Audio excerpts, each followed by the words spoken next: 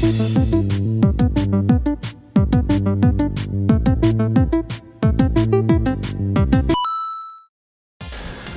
back, boys and girls. So today we just got back from the Hyperkin Supa Retron HD launch party, which was hosted at World 8 in Los Angeles. Pretty popular and famous, you know, retro gaming collectible store. They also sell new stuff as well, you know, PS4, Nintendo Switch.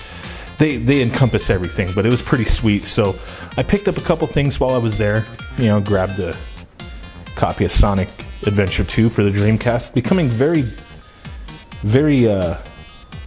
difficult to find for a reasonable price. So I say if you could find this for anywhere under 40 bucks, grab it if you're a Dreamcast collector. Shaq Fu, complete in the box, manual, everything for the Super Nintendo. I could not pass on this. We got to play this on the Supa Retron HD. So pick this up. I don't know, you know, I don't have this game, and it's a classic in its own right, you know, for one reason or another. And then, you know, we got these little swag bags from Hyperkin with these cool little pixel glasses. My kids love these things. Even my wife had a pair of pixel glasses from the Arcade Expo last year. So hey, I'm gonna give them these glasses. I'm sure they'll have fun with them. Got a couple pairs. These weird little Hyperkin bow buttons were also in the little swag bag, you know, kind of neat, you know, whatever. The prize of the swag bag though were these things. I didn't know what these were. I thought these were like something weird, but these are packages of Pogs. It's freaking awesome for milk cap games. So you get a slammer and some Pogs. I don't know about you, but I freaking loved Pogs back in the day. So let's open one of these up before we get to the real reason we're checking this video out. So I haven't looked at these yet, but dude, that's dope. Hyperkin Slammer. That's what I'm talking about. Let's bring Pogs back. Let's bring Pogs back for reals. So that's a nice little slammer right there. I'm gonna whoop some kids' butts with that one. And then a little collection of Pogs, little hippo looking dude. You know, I guess the little hippo dude. Oh, the Superboy S. Nice, I gotta get me one of those. The Retron 5 and the little Smart Boy. That's pretty cool. Little collection of Pogs, whatever. That's pretty neat. I was actually really excited when I saw that, and I was like, whoa, these are Pogs. That's flippin' amazing. That's cool. I still have like a little collection of Pogs, so we're gonna have to bring that back for sure. So going ahead and checking out the system here. This is what we went to the launch party for. Is the Supa Retron HD. Nice hefty package. You know, they do a really good job with their packaging for sure. So this system releases on Monday. I believe if you order from Amazon, pre-order link will be in the description. You should have it, you know, anywhere between Monday to Wednesday next week. So pretty nifty, but here's the box. Looking pretty nice. We do get two controllers, premium, cadet, or no, they're the Scout controllers. I keep saying the wrong name, but that's, you get two of them. Pretty awesome. 16:9 4:3 aspect ratio switch, 720p HD audio and video, NTSC and PAL switch, so that's pretty awesome.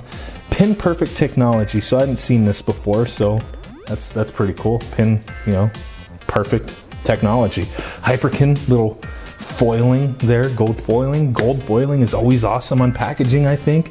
Their little cutaway, you know, that's their little signature thing. It's the little cut corner. I like that. I dig it. Limited warranty. Register your product. You got to go to their website to register it. Nice. You know, more of the same information on the back. It says, "Oh snap, the 90s are back." With the raddest console to hit your crib. No diggity. The Supa Retron HD is 16 bits of high definition nostalgia, letting you play your SNES, NTSC, and PAL or SFC cartridges in crisp and vibrant 720p HD. Includes two premium classic style controllers, 3-foot HD cable, supports 4x3 and 16:9, and a 6-foot micro USB charging cable. You can even play via AV with the provided AV cable. There's no doubt the Supa Retron HD is a proper celebration of the past and the future of retro video games. Dust off those old carts and get your butt to work. So just some more information there, more of the same. Let's go ahead and pop this bad boy open and see what we got inside.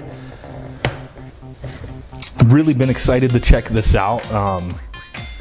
Hyperkin and a lot of these companies, they're catering to this retro market. These people who want to relive their youth and don't want to spend a fortune. And a lot of people do not have access to CRT TVs or their HD TVs.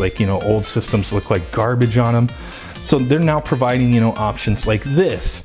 People who are hardcore, big time Super Nintendo or NES fans who accept no imitation, this is not for you. That's not what we're discussing. We're discussing the value you're getting, the build quality, and peeping out how the games look and run on this. If you're hardcore and you want a Super Nintendo and you want the best image and video audio quality possible, then yeah, RGB SCART, get a SNES 101 modified to S-Video and, have SCART with clean sync and whatnot, or get a one chip, original SNES. Those are your options. But for those who don't want to go on the hunt for that or don't want to deal with that and just want a simple solution that they can plug into their modern TV, I think this is a reasonable option. I've already played the system at the launch party and I thought it was pretty awesome. The quality, the video and audio was good for me. But here we go. Let's go ahead and get the rest of this out of the box. And I really like the plastics they use on this. It just feels really good. You got two controller ports and you can use your original Super Nintendos, or you can even use your retro receivers from 8-bit dough.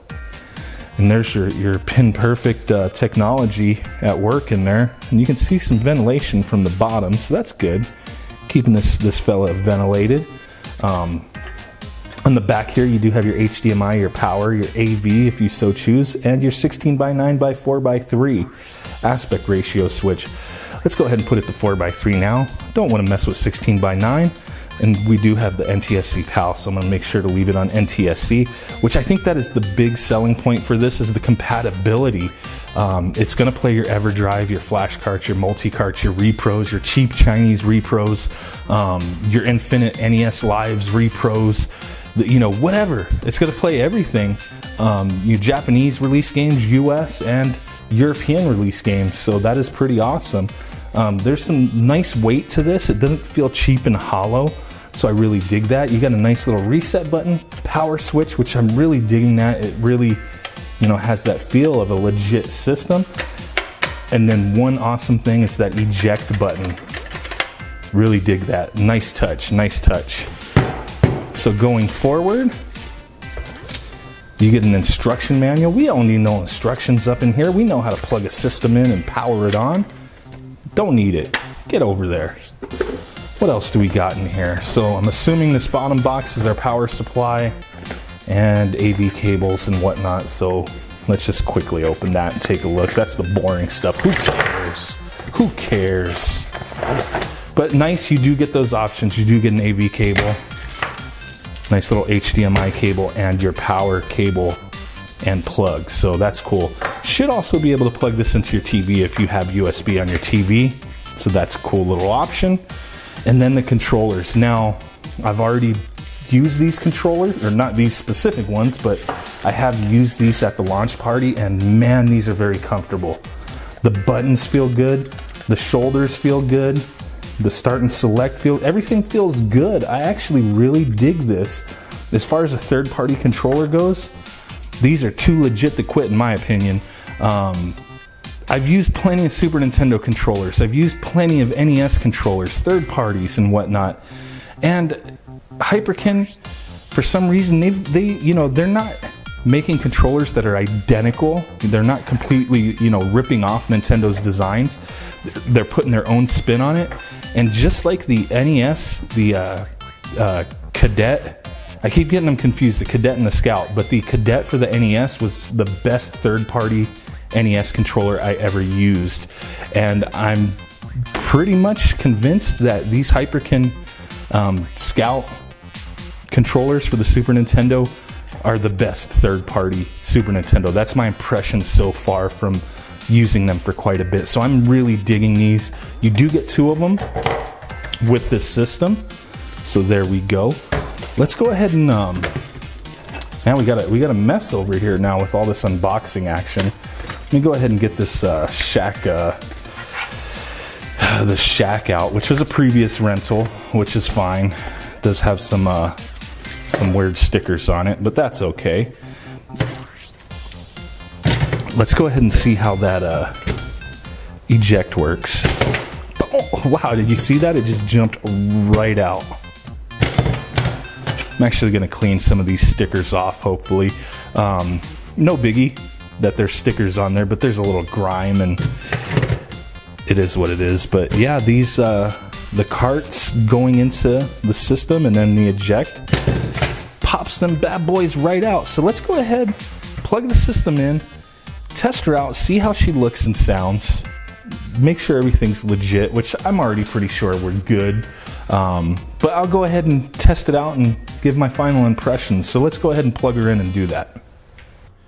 Okay, my boys and girls, so we just booted up the system and we are getting the Hyperkin logo. So every time you boot up a game, you get the Hyperkin logo. That is going to be my biggest con in this system, is that I would prefer not to have a splash screen. You know what I'm saying? I would much prefer the system just to boot straight into the game that I'm playing. Now, if you hit the reset button, it's gonna, it's not gonna give you that splash screen. It's just when you turn the power on for the first time, you get that splash screen every time you turn the power on initially. So that it's not too much of a distraction, but it kind of, I wish it wasn't there. There's no reason for it. It doesn't need to be there. So here, as you see, we are playing Teenage Mutant Ninja Turtles 4 Turtles in Time. And I'm happy to say it looks very good and it sounds great. Pixels, everything's looking really sharp and colorful. I'm not getting any kind of distortions or weirdness.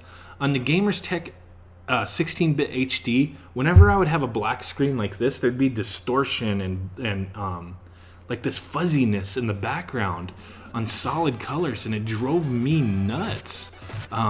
With this system, I don't get any of that.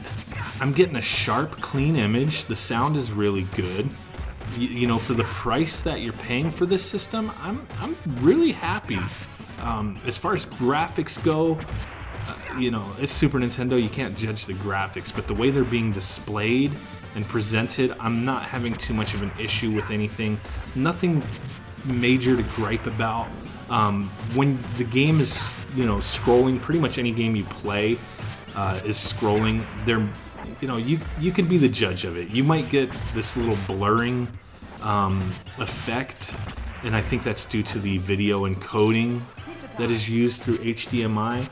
But if you're not noticing that in this image, then it's not something that will bother you. And it's not anything major. It doesn't detract from the game for me. It's just something that I do notice with these clone Super Nintendo systems. And it's on all of them. If you're buying a clone Super Nintendo HD system, that's going to be between 50 to like 80 bucks. It's going to be present. And on this, it's not too bad. It's just something I wanted to point out, so you do realize that. If you could see it, then, you be the judge if that annoys you. If you can't see it, then it's not prominent enough to really be a bother for you. So really my biggest impressions here, using the actual controller that came with the system, is everything feels great. You got the little bubble butt backing to it, just like the Cadet controllers, and it feels great. It feels really comfortable. Doesn't feel 100% like a Super Nintendo controller, an original, but it feels damn near close and good enough for me for a third-party controller. If I were to give this controller a score 1 to 10, I would give it a solid 9. Would I ever consider giving it a 10? No, just to be clear. Super Nintendo original controller as the baseline is a 10. I can't give anything other than a Super Nintendo controller a 10, so The highest that a Super Nintendo controller that is a clone controller or third-party controller can get from my scoring system would be a 9. So this controller does score the highest for me as far as any third-party Super Nintendo controller I have used. So I'm really digging this. So we tested out Turtles in Time. Looks good, sounds good. You be the judge of the image quality you're seeing on the screen. That is what you will get. That is the clean, unedited image from my recording. Did not adjust anything, have not changed anything, and it looks great to me. So let's go ahead and do something that may be blasphemous. So we're gonna go ahead and put in the Joe and Mac Ultimate Caveman Collection from Retrobit into the Hyperkin Supa Retron HD and see if she boots up. So I heard a weird little rumor that these cartridges would not work in the Supa, the Super S-Boy, or the S-Boy Super, whatever it's called, the handheld Super Nintendo from Hyperkin. I do not have one to test that out, but people were saying like the cartridges are made to not fit in that, which I think is bogus. I think they just didn't put it in correctly. But this Retrobit cartridge fits perfectly fine into the Supa Retron HD. So let's go ahead and peep out Congo's caper real quick and see how she looks, or he looks, little monkey boy. So like here, you know, the screen is totally black and I'm not getting any distortion in that background, any fuzziness. On that Gamer's Tech, I was getting that and it was driving me nuts. So definitely a huge plus here for Hyperkin. Let's go ahead and get in the game and see how she does. Even like screens like this with solid, you know, darker colors in the background or even lighter colors, I would get this weird fuzz that bothered me, and I don't know why. And every TV I used that system on, I would get that, and I would have to play with the brightness and contrast and just, you know, different options just to make it not as visible anymore. And on this system, I'm not getting any of that. So that is huge for me. I'm not going to be using that system anymore. I will be solely using this until the Super NT comes out from Analog. But if you guys are curious and want to see a comparison side by side of both the Hyperkin Supa Retron and the Gamer's Tech 16-bit HD, I can definitely do a video on that. I was going to wait until the Super NT comes out, but drop a comment down below if you would prefer to see that now, just comparing the two cheaper systems. And then I guess later on we can compare the Super NT as well, which, you know, comes out in about a month, so not too long away. But so far I think the value of the system is great. My only cons are the Hyperkin logo showing up upon initial powering of the system. That kind of annoys me a little bit. I don't think there's any reason for that to be there, but that was their choice. I guess I will get over it. And then, you know, getting a little bit of the blur while things are scrolling on screen, which is pretty typical with these, you know, low to mid-range cost clone systems for the Super Nintendo. And it doesn't look that bad. I just wanted to point that out, that it is noticeable. You may not even notice that until I pointed it out. So there you go. If you're interested in purchasing the system, link will be in the description. It comes out on the 8th. So if you pre-order now, you should be able to get it delivered from Amazon. You know, either Monday through Wednesday, you should get it.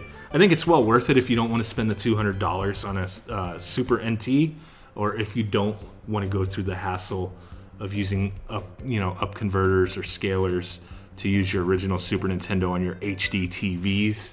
So this is a definite awesome option for people who just want to relive their youth or play some awesome retro Super Nintendo games on an awesome system that comes with a couple awesome controllers. So those are my pros here. The system build quality is great. The controllers are a solid 9. And it comes with 2 controllers. So I think the price is pretty awesome for that. These controllers, I think, retail for like $15 each on their own. So I think that's a pretty good bargain for the price that you're paying for this system. So you guys be the judge. Take a peep the video that we've been watching here of me playing this game and make your decision. If you want to buy one, grab it. I think it's well worth it. So smash that like button, subscribe, hit that notification bell, drop a comment, do all that wonderful stuff, subscribe, and I will catch you guys next time. Boom! Peace out. Faux show.